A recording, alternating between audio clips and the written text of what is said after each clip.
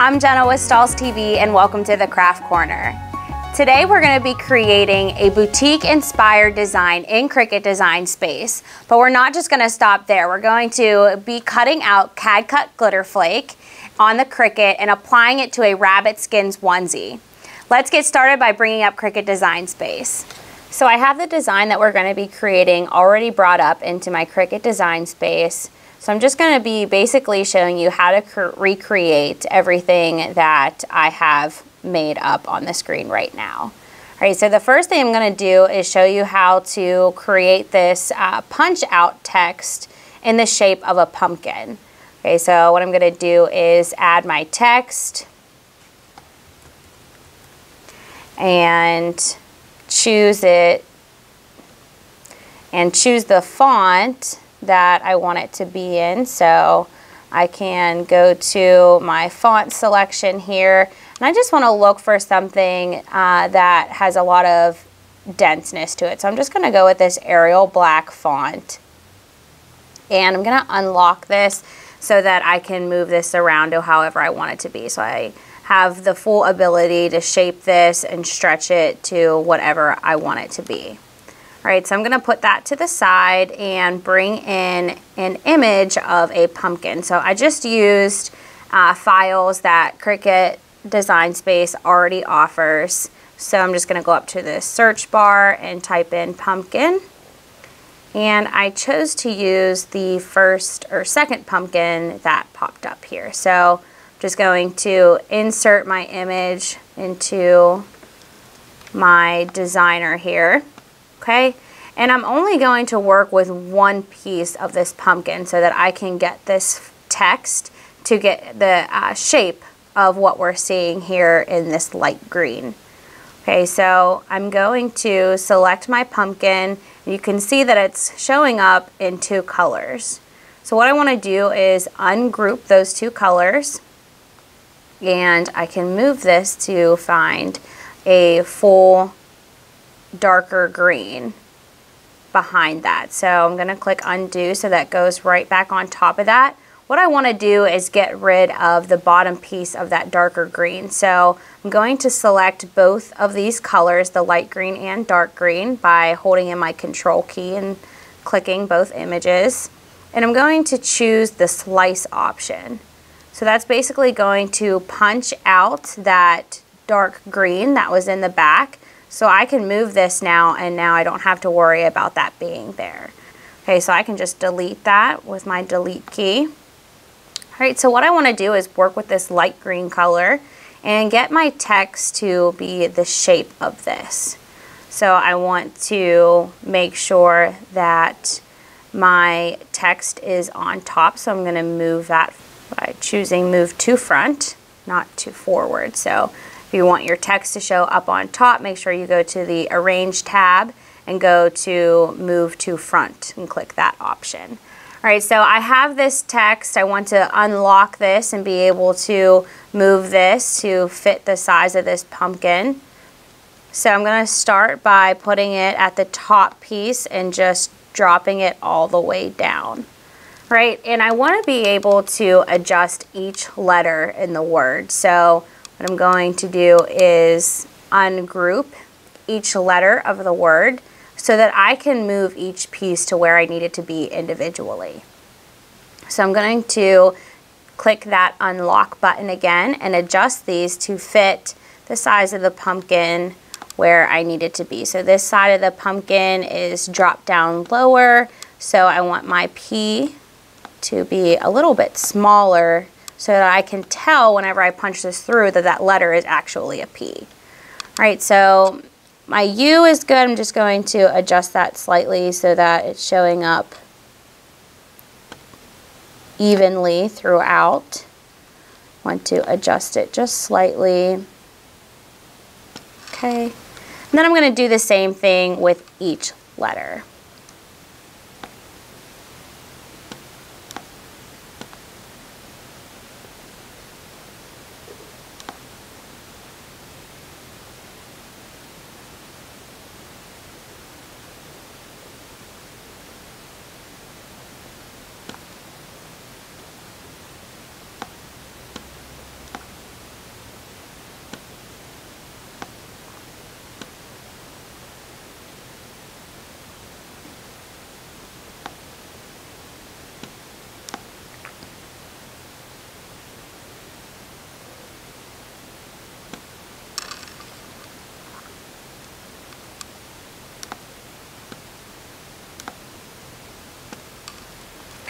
So now that I have each letter of the text adjusted to where I want it to be to fit the size of that pumpkin, I'm going to select each piece and weld them together because I need them to be all grouped together. So I'm going to hold in my Control key and select each letter, and now I can weld them all together. So because I'm going to be using the slice feature, in order to get my pumpkin text to be the shape of an actual pumpkin, I need this to all be one piece. Okay, so by doing the weld feature, that's going to put them all together in one group. All right, so I'm going to select both pieces. So I have my green and my black text selected. And I'm going to choose the slice feature. Okay, so that went ahead and punched through all my text through the pumpkin. So you can see that all coming up over here. So I'm going to choose this piece right here. This is a piece that I don't need, so I'm just going to click the delete key on my keyboard there. And this is the green portion that I don't need, so I can delete that. And I also need to delete this as well. So I'm just left with my text. Now I want to point out that I did keep this piece because I want this to be able to drop right in there. Okay, so being able to just drop that in there really gives it the look of an actual pumpkin. Okay, so make sure whenever you're doing your slice option to get rid of the first dark green image, you are keeping the top portion of that, so that will drop right in there and really complete the full look. Okay, so that's how we created our pumpkin. And everything else is pretty much self-explanatory. So we're just adding in all of our text and choosing a font. What I really wanted you to take away from this is the options that you have with this slice feature. So being able to create text to look like a certain shape is a really unique way to really catch a consumer's eye. All right, so basically all we have to do now is just type in the rest of our fonts and just place them where we need it to be.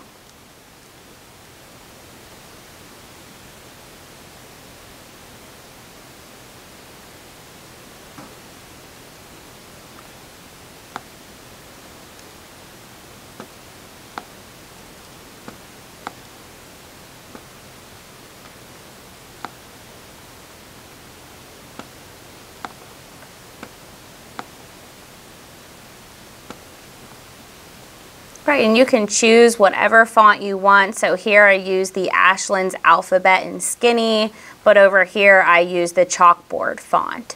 All right, so you can choose whatever you want it to be. You can make this whatever color you want it to be, whatever your preference is.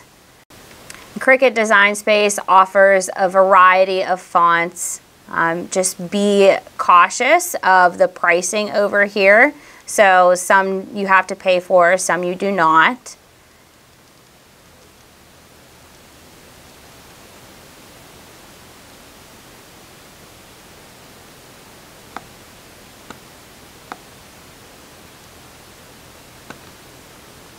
And you can completely customize this however you want it to by using that unlock feature.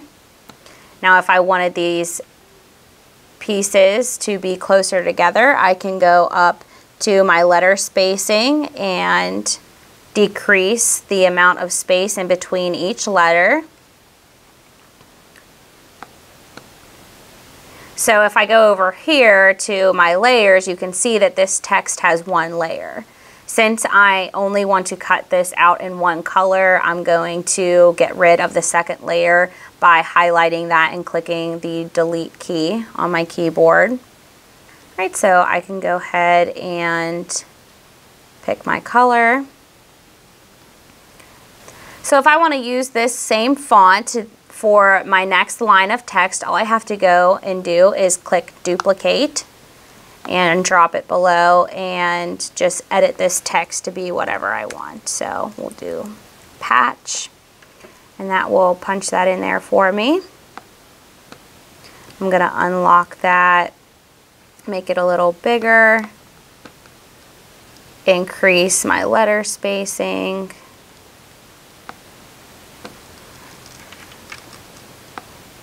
And to get my arrows in here, all I did was go to images again and typed in arrow and selected an arrow from all of the following. So I used this one, so all I have to do is click that and choose insert image. This is a larger piece, so I'm just going to drop my width down so that it makes it a little smaller and easier for me to adjust.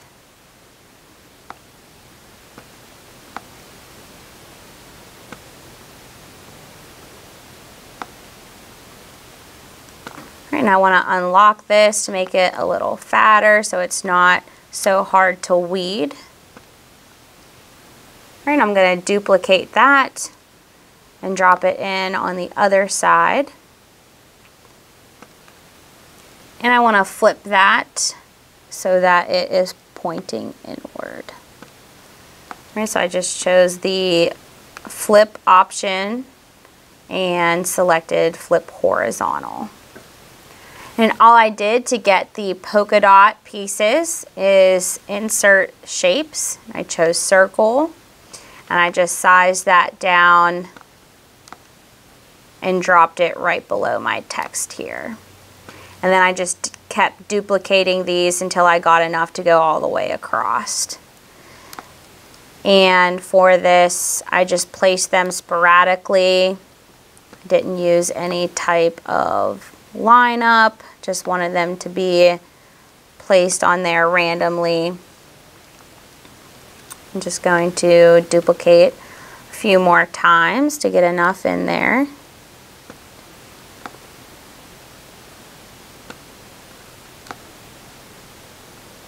Okay, now I'm going to select all those and weld them together. So just selecting the circles there so that they are all one piece, and then I can go ahead and choose my color for those. Change my color here. All right, and that is how easy it is to create custom boutique inspired artwork in the Cricut Design Space. Now that we have our design finished, I'm going to go ahead and send the design to cut. I already have my glitter flake loaded in on the cutting mat, so I'm going to go ahead and press go.